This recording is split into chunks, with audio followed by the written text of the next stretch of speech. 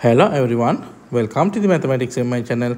In this video, we are going to solve this nice limit question from Harvard MIT Math Tournament. Well, how to begin?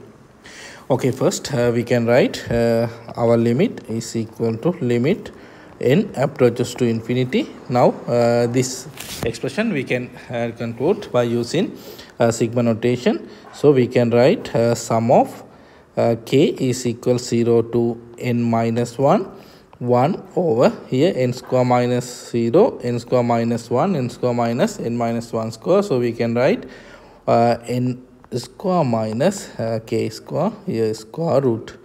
Okay, then limit n approaches to infinity.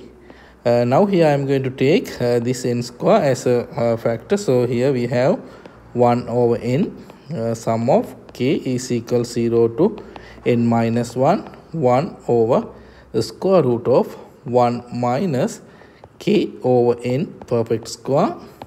Then we know this is a just a Riemann sum, so we can express this infinite series as a definite integral.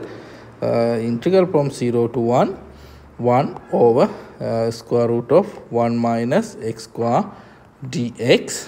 Then we know this is arc sine of x from 0 to 1. Now if we apply limit, arc sine of 1 we know pi over 2, arc sine of 0 we know 0. So pi over 2 is the answer. If you like this type of videos, please subscribe this channel. Thank you for watching.